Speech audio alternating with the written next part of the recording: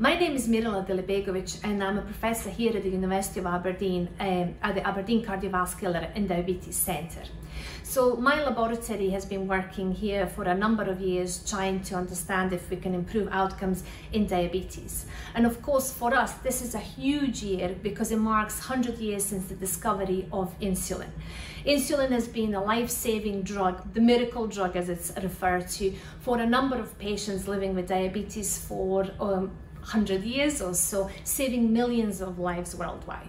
But whilst insulin was discovered, purified and injected in 1921, 1922, it wasn't for another 60 years that we understood how insulin exerted these beneficial effects. So it was only in 1982 that the receptor through which insulin works was purified and identified.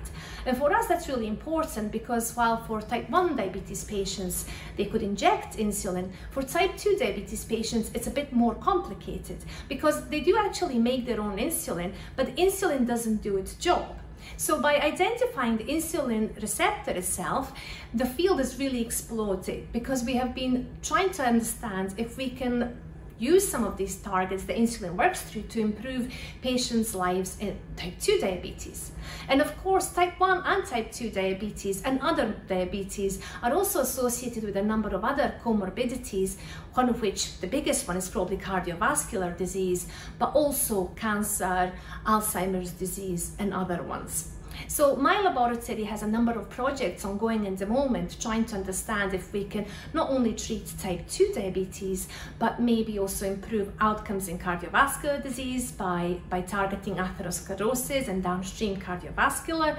They're also looking at wound healing. So we know that about 20% of diabetes patients really have these non-healing diabetic foot ulcers which lead to amputations. And what we are trying to understand is if one of our therapeutic options could actually improve wound healing in diabetes.